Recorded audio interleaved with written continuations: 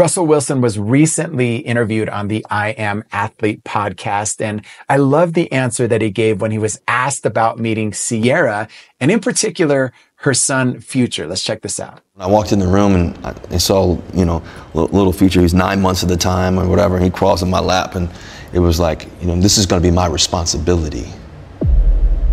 God, I remember leaving that night, and God saying, God saying to me, raising this child, it's going to be your responsibility.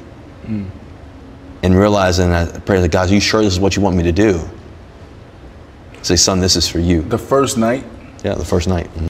I can certainly identify with that one. I met my wife for the first time. She had her 8-year-old son with her, Jose, and I remember thinking the same thing. Laid eyes on her. I was like, wow, and wanting to pursue a relationship, knowing that I would have to be responsible for bringing 2 people in my life, not just one. And I could certainly identify with this. And I love how he lets God kind of guide him in this. This is what we need to do as men of God. It's going to be your responsibility. And was that scary? Oh yeah. I think scary just in the sense of, not scary, but it was more so an opportunity. Like, okay, God, this is what you want me to do. This is, stepping in to raise, a child with C and this and that, and realizing that, okay, God, like, I know she's the one for me, but also too, I'm going to take this responsibility as well. Like, okay, like.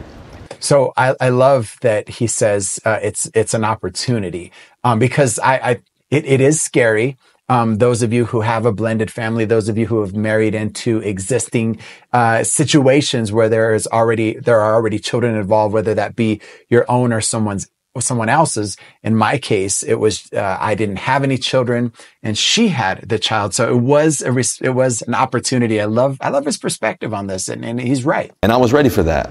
I was ready to, I love children, as you know, I love kids and everything else, but it was like, man, to help raise a child and everything else, understanding that, okay, God, you're gonna give me this opportunity. What a gift. Even Jesus himself, like Joseph was a stepdad. I was like, okay, it wasn't biologically his. So I'm like, okay, God, you're gonna give me this opportunity to love the way that you were loved, like to love the way that you want us to love, way, God, that you want me to. And so then, it's been an amazing journey, obviously, raising 4 kids. And see, I love that because he right away goes to scripture and says, even Joseph was a stepfather to Jesus, because as we know, as we read in scripture, Mary was supernaturally impregnated by the Holy Spirit when Jesus came to this earth, and he had to accept that. He had to believe the message that the angel told him that, hey, your wife will be with child. And he did that. He raised Jesus. It's beautiful. Y'all have 4 babies. Yep. I'm gonna ask the question later, like y'all done, but damn, bro. You want more?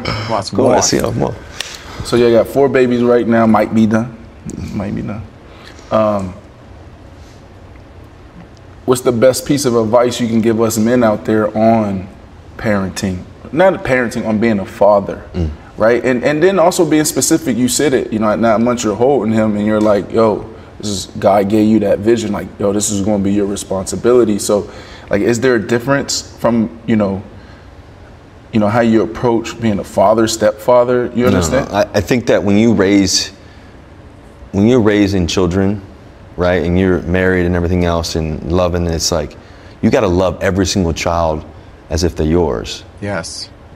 Right. Like, that's been the greatest gift of raising Future and Sienna and Wynn and now Mora, 2 months. It's like, man, God gave me that opportunity to raise them and to love them and to care for them and teach them and to love them as every day, that way. And there's no difference. There's no difference in the. Yeah, I think to me it's the greatest gift, and knowing that that's the responsibility to raise these 4 beautiful children all together. In this, Yes. and we all come from blended families. A lot of times, we all come from different this and that. But it's to be able to be one, and that's been the best part of raising these kids with C. I remember growing up in a blended family, and when I was old enough to realize what was happening, my dad had met my mom at a laundromat, and she already had 5 kids, 1 boy and 4 girls. And so later came my older brother, myself, and my sister. And I remember growing up, and they were a lot older than I was. but never thinking that or feeling that we were any different, that we were from a different father or a different mother or a half or step or whatever. It was always just, that's my sister, that's my brother. We're a family here. I never felt indifferent about it because my dad loved us all the same. And I love that. I love that because when I met my wife, it was the same thing. She came in to our church for the first time and brought her son, Jose. And I remember, wow, what a beautiful girl. Later pursuing her and realizing that this boy, who's already 8 years old, will be my responsibility if I pursue this relationship and even later marriage. And I did see that as an opportunity. I did see that as, hey, that's a big responsibility, right? But with God's help, I did that. I committed to it. I'm so proud of the man he is today. He's already 19. And I think about, with Jesus and God, how he adopts us into his family, right? We become his children and he sees us all the same. And so I love how Russel Wilson talks about how he took responsibility for future. They later had other kids and it was a blended family, and there's no difference on how he treats any of them. They are all family. And this is what the beauty is of the kingdom of God. When we are adopted into the family of God, we're all family. It's why you can meet somebody who is a Christian, right? In the grocery store line or at the bank or wherever it might be.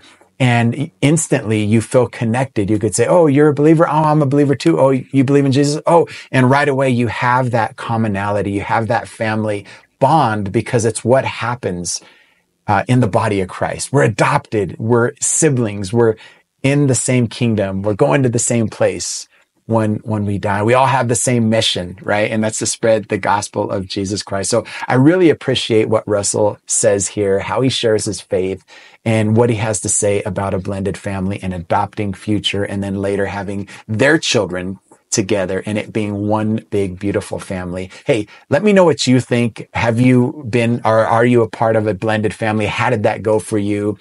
I'd love to hear your comments and read them below. I'll see you on the next one.